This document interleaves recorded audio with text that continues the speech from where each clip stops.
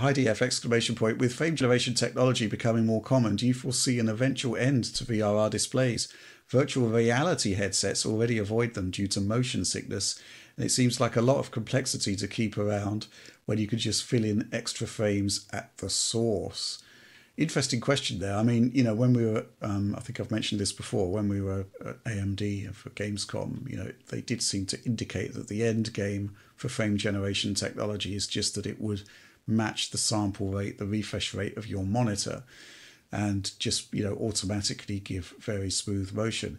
I think from my perspective, just the presence of frame generation, it's not always going to be a feature that you will want to use, right? You should have always available. Yeah, the point is that PC is supposed to give you options, additional options, not take options away. And I don't think VRR is going anywhere anytime soon. And of course, there are additional things, of course, like, let's say you've got a 300 hertz display, but, frame generation kind of looks best at 150 or 160, or a clean multiple of 60 to match like, full motion video, that sort of thing.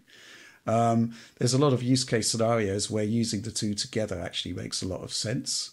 But what do you make of this, John? Particularly this thing about VR headsets avoiding. So I think he's missed the reason for why they might specify motion sickness. It's actually, I think, not due to motion sickness. It's because to solve this problem, they have to do ultra low persistence display techniques, which is basically like pulsing, strobing, black frame insertion kind of thing, right? Which until this new G-Sync Pulsar, I think it was called, that NVIDIA revealed, there wasn't really an effective way to combine VRR with that low persistence sort of update. Yeah.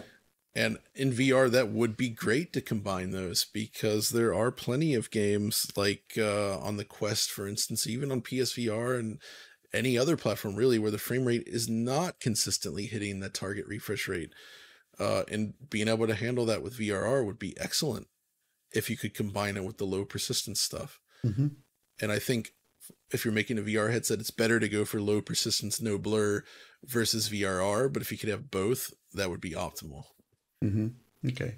Oliver, anything to add? I think in a final sense, it probably would be quite nice to just have a fixed panel refresh rate and a fixed display frame rate on the console or the PC. I think in part VRR is an artifact of the fact that we have finite hardware power, which is maybe a problem that won't ever go away, but it is a solution for that in much the same way that dynamic resolution is often a solution for that problem in console games. But to me, frame generation just feels like a different trade-off in terms of quality. For displays with variable backlight, with dimming zones, with BFI, for sure getting away from variable refresh helps out those technologies.